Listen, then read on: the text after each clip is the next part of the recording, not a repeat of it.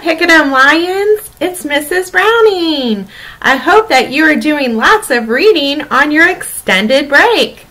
I wanted to check in with you to give you a chance to talk about your feelings. Remember, my job is to help you to talk about your feelings, and now you have your grown-ups at home that can do that with you over the break. So I want you to get a piece of paper and a pencil or something to write with. And if you have one, if you would get a stuffed animal. I have our Pick it 'em Pride lion. So I'll give you a minute to go get your things. Okay. Now, today we are going to talk about the feeling of being scared. Have you ever felt scared before? I'm sure you have. So I want you to look at your stuffed animal and tell it, or a pet, or your mom or your dad, or whoever you have with you, tell them what you think the feeling of scared is like. Can you explain what you think feeling scared feels like? Okay, we all have certain things that scare us, and that's okay. And there are lots of things going on in the world today, and sometimes those things make us feel worried to the point that we feel really scared, and we call that big word of feeling really scared fear. Fear can really sneak up on you, and it makes you feel all weird, and your heart might race, and you might get that feeling in the back of your throat, or your stomach might feel really funny and nervous. So sometimes fear can really overcome you, and you can feel like there's nothing you can do. But I am here to tell you what you can do. When you feel scared, the biggest, most important thing to do is tell somebody about your feelings. Right? And I want you to get out that paper and pencil right now. Okay.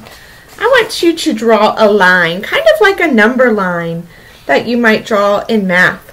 Draw a line and write the number 0 down here, which is not worried or scared.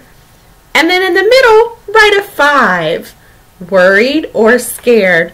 And then at the very end, write a 10, so worried and scared that it's all I can think about. Okay, and you will see on this worry scale that the color green is everything's really calm and I'm okay. And the color yellow is a warning, kind of like a caution, like, uh-oh, I think I'm starting to really get worried.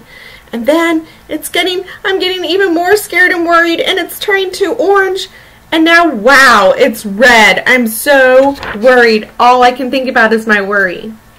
So I want you to think about where you are on your worry scale and might make a mark on there. And then that way you can talk to your grown-ups about how worried or scared you are. Now, one thing that you might be feeling a little worried and scared right now about is maybe if you have been watching the news or talking with your grown-ups about the coronavirus or COVID-19. So I want to let you know that there's nothing for you to be afraid of, because, like, you know what it's like to have the flu or a cold, and sometimes you get a cough or you have a fever. Well, that's kind of like what this virus is, but it's just new and the doctors are still learning about it. And most people who catch the sickness, they stay home, they get lots of rest, and they get better. And we have wonderful doctors and nurses that are taking care of people and getting them the help that they need.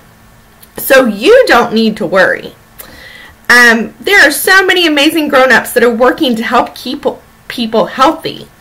And your parents and your teachers already know a lot about how to keep you healthy. And that's part of why we're having an extended break right now, because we can all stay healthy if we just have a little bit of distance from each other. You might hear people talking about social distancing.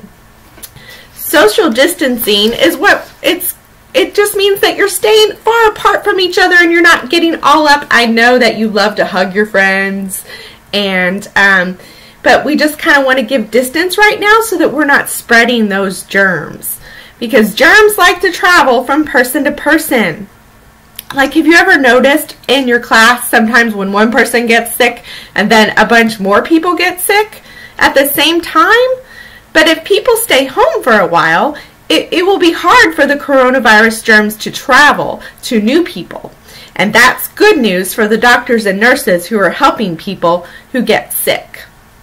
So what can you do to make sure that you don't get sick? Well, you can be a germ buster. Here are some tips to be a germ buster. Make sure that you are washing your hands. Wash your hands and count to 20 or sing a short little song while you wash your hands. And then make sure that you cover your cough. Cough into your elbow and your sneeze into your elbow, and that way you don't get those germs on your hands and then touch things. When you do get sick, make sure that you just rest and get better. And things that we can always do to have healthy habits is get lots of sleep and lots of exercise and eating healthy fruits and vegetables.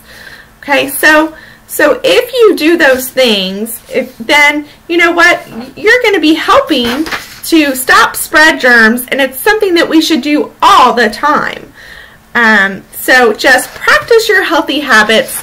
Just know that the adults are taking care of everything and that you are safe, and we want you to just be reading, and there's this Picadome YouTube channel that you get to go on and do lots of learning activities and get outside and play and have some fun.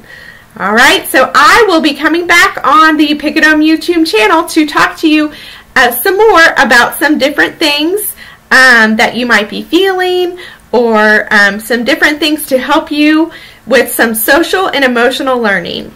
All right, have a great day. Bye-bye, Lions.